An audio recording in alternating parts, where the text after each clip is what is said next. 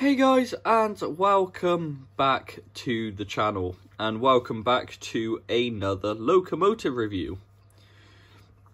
Today on the reviewing stand is the EFE rail range by Bachmann. The locomotive in choice we will be looking at today is a J94 locomotive. So, on the front of the box, we've got the EFE rail range logo, the Bachmann website, and the scale. What is 1 in 76? Going to the side of the box, there's not much on both sides. On three sides, you've just got the EFE range. On the back, you got a bit about the EFE rail company. And then you've also got the authentic, like the legal stuff, shall we say. So, coming round to the side of the box, the product code for this model is E85004, Class J94, Amazon, National Coal Board, and it is weathered. It has a next 18-pin DCC socket, so if you do want to DCC the model, you can just get an 18-pin DCC decoder. So, let's get into the box here. So, we do have, the first thing we do get is a EFE rail manual. Well, little leaflet about the model. So we got a little welcome to the range, how to run in, model spec, what has a coreless motor, it's saying here, and a next 18-pin DCC decoder, cleaning and maintenance, so how to take care of your model, and how to lubricate. What is nice. Also shows you how to store, kind of gives you a little bit of information on how to store it, how to fit your DCC decoder. What seems pretty easy, all you got to do is just take off the smoke box door by the looks of it. Then obviously you got the warranty and a nice little exploded diagram on the back. So put that to one side. This isn't the first J94 I reviewed on the channel. I've reviewed quite a few of these. And a couple of them were EFEs. So it's nice to open another one of them. So inside the box, obviously we got this nice thick foam. What is very, very nice. I do like this packaging. It's probably one of my favourite packaging out of all the retailers. Just look at that. Look how thick that foam is. Like, it's decent quality. Like, they've actually put some thought into their packaging. And then in the middle of this lovely thick foam is the ice cube packaging with the model in. Oh, so let's get into this. So, the first thing I noticed when I've opened this up is there's a little goodie bag.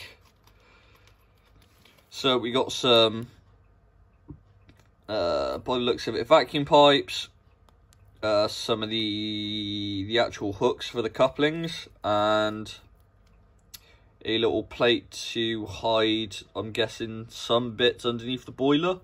So that's nice. I think the only things I would fit is the little hooks for the front of the loco and the back. But I need to get some plastic glue before I end up doing that. So, let's get and see what she is like, shall we? So, I have had this model for a while. And I have fitted a realistic coal load. Just kind of the standard thing I do to my models.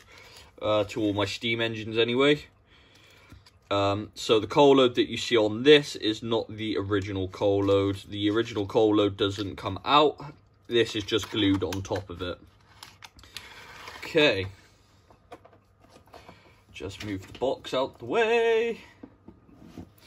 Okay. And here she is in her glory. So, before we get into the details, this model has weighed in at 155 grams. So just like the Longmore Military Railway 195 and Wagoneer that I reviewed a couple of weeks back. So the consistency of their models seem to be pretty good. So that's three models, three completely different models. Well, the same model, but obviously in different liveries with different little bits on it, are all still weighing in roughly the same. So the consistency of their models is pretty good, looking pretty good so far. So first thing you notice on this model is the weathering. It is very nice indeed. I do like the weathering on this model. It's not too heavy, it's not too thin, if you get what I mean. I think they've got it just right on this model. Obviously, we have this lovely, crisp, lined green livery underneath the weathering. What shows through, what is very nice. For what I can see, there are no imperfections on the livery application. All the red lining that's around the tank and the cab is nice and crisp. Couldn't see any like little paint spills or anything like that, so that is nice to know. We got this lovely Amazon printed nameplate, with obviously red background with yellow or goldish writing, what is quite nice. We have these beautiful separately fitted handrails, and I believe they are metal. They feel metal, so that is good quality there. Yeah, they're metal. Lovely. We've also got a separately fitted step on the side of the tank, and another separately fitted handrail down on the running plate. Coming lower, we do have some separately fitted steps, some separately fitted brake block, the brakes and the brake blocks. Got this lovely red rod that is quite heavily weathered, but looks the part, looks very nice. And the wheels are painted green, and so are the axles, so it just hides that they're two different parts there, so that is very nice.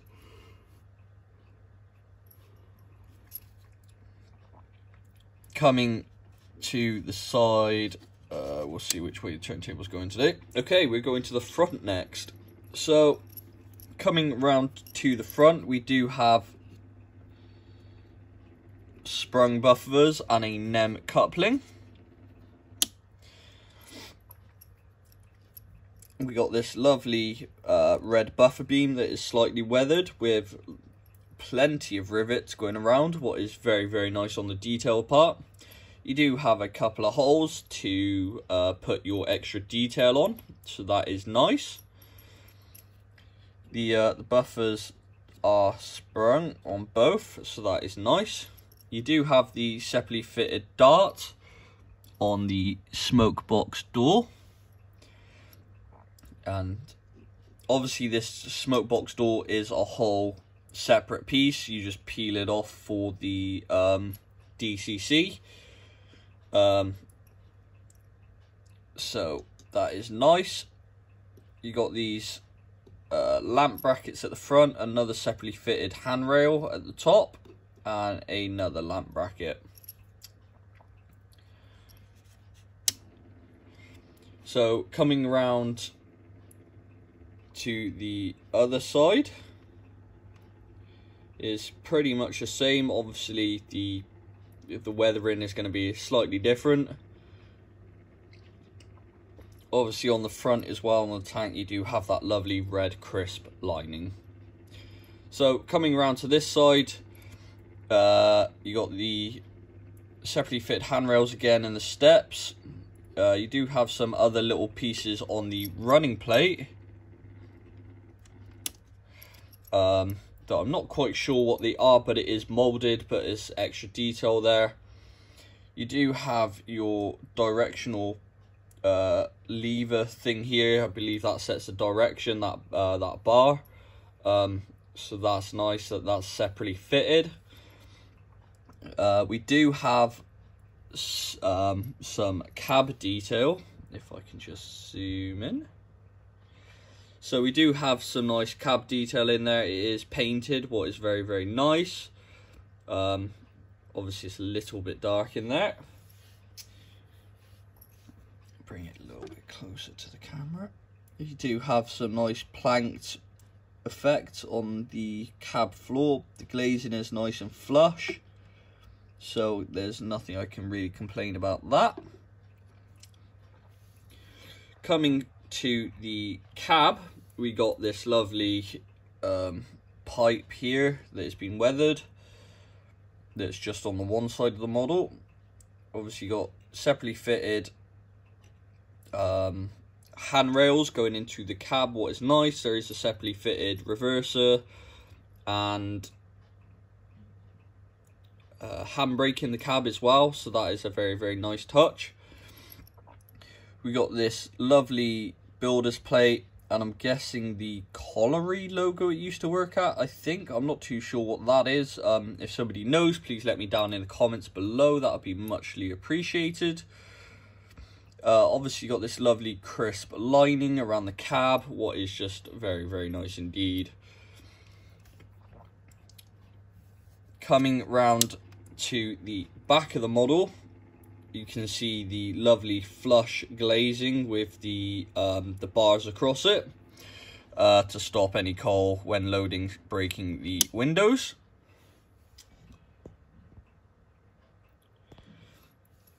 So you got a little hatch that you could open from the back inside the cab with a little lamp bracket on. Got these lovely 3 lamp brackets at the bottom with the light crisp lining around the back of the bunker. Do we have sprung buffers? Yes, we do. We have sprung buffers on the back and a NEM coupling with the 2 little holes on the buffer beam for the extra detail. There is rivets on the back as well on the buffer beam, so that's a nice little touch by Bachmann there. And then the coal is crushed up real coal that I've just added to the bunker. So that's just my own little touch that I tend to do on the locomotives. So now we've taken a nice look at the model. Oh, I forgot to do the top, my bad guys. So we have the valves at the top, the little safety dome, and the 2 little separately fit handrails, and the molded water cap and the chimney. So that is not really much to miss out on at the top. So let's take her to the layout and we'll see how she runs. Here we are over at the layout. So I've got her on the outside track here, and we'll give her a little test.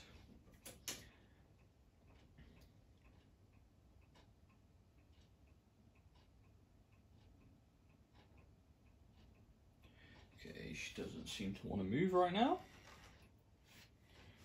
There we go, she just needs a little nudge.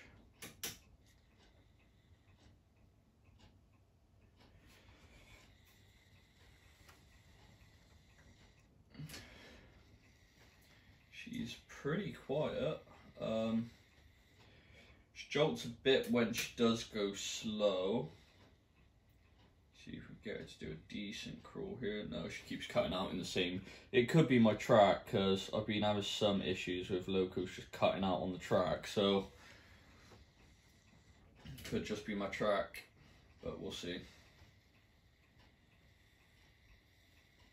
There we go. Obviously, with my layout being taken apart and up again and all that, it could be the fish plates are just come a bit not as tight fitting, so that could just be the issue. But there you go, there's a nice little crawl there.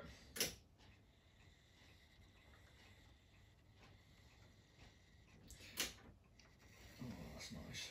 Okay, so as you can tell, there's a bit of the running. I'm going to get her hooked to a little freight train here, and we'll get some running videos. So let's get her started. Oh, she wants to move. There we go. And she's off. So joining her is joining the little industrial theme. We have a little 1346 or something like that class locomotive shirt button in GWR green with a couple of GWR four-wheel coaches. And then Amazon is pulling a rake of some of my weathered privately owned wagons. Joining them on the layout today, we do have the two new Rapido Hunslets, a BR Black 08. We have a Peckett, a Class 14, and a couple of National Coal Board liveried locos at the back.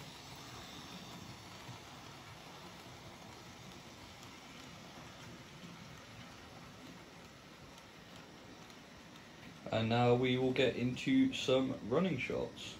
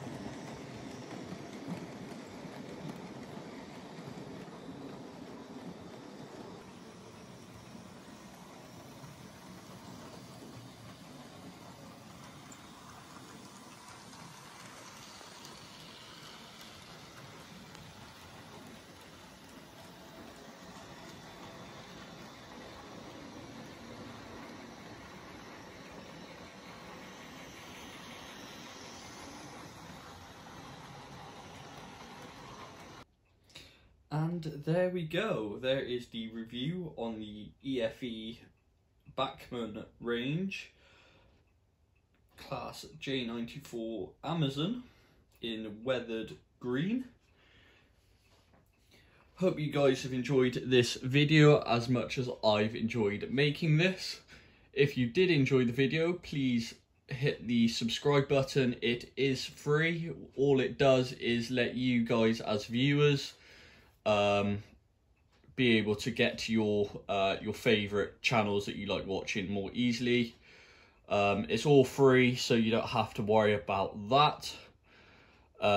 If you also enjoyed the video, please hit the like button, what is the thumbs up, down in the bottom left corner, and hit the notification bell so every time I upload you guys get a notification so you guys don't miss a video. I am trying to upload 1 video a week. That is my target now, so we're gonna hopefully get there, and I will see you guys in the next one.